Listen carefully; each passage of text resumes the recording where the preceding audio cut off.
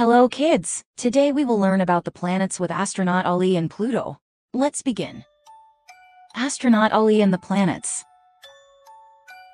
Hello, learners. It's me, Pluto. Today, I'm going to show you all the planets.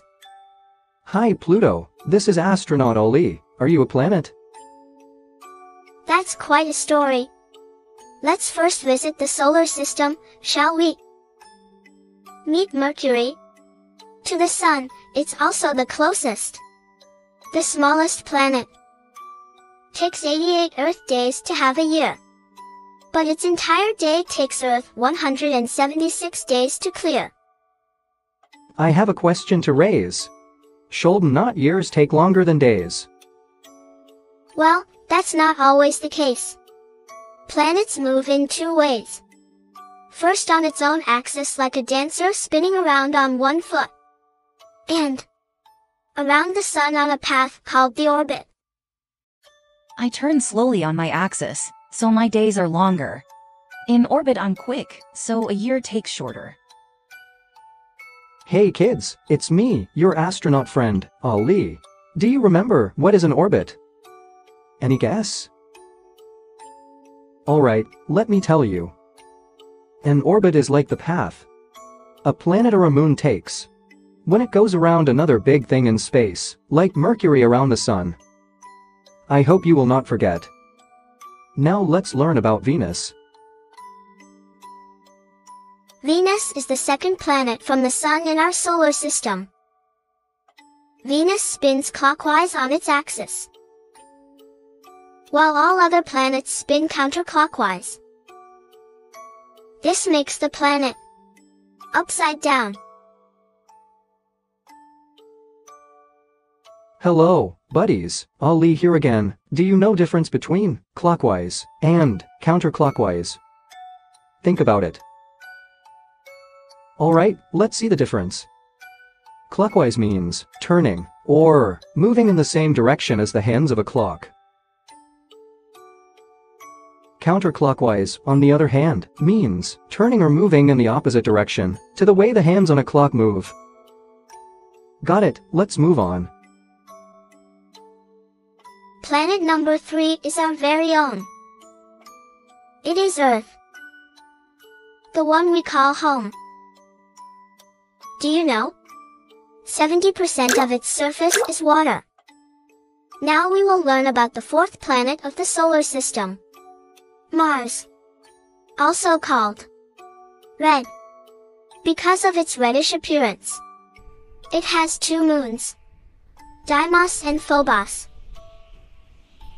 Mercury, Venus, Earth, and Mars are not just neighbors by the nearest star, but also compact balls of rocks and metals.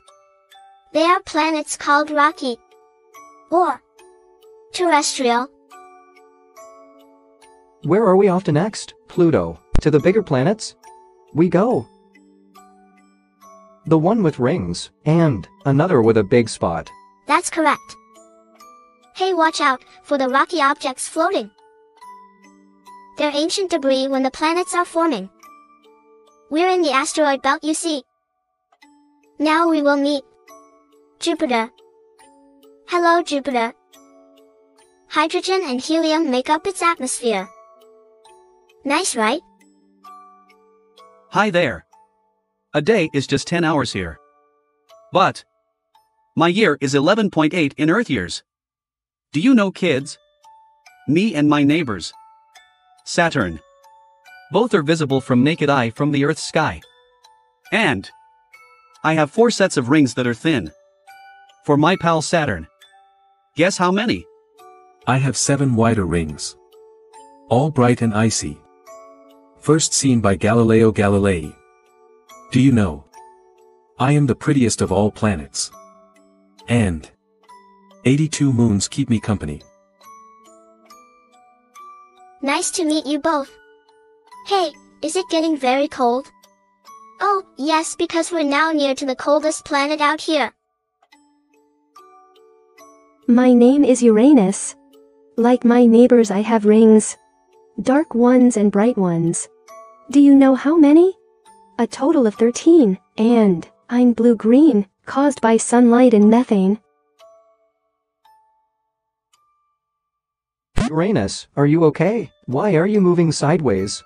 I move almost 90 degrees on my side. This is how I rotate, and I'm alright. We've come so far. Are we approaching another star?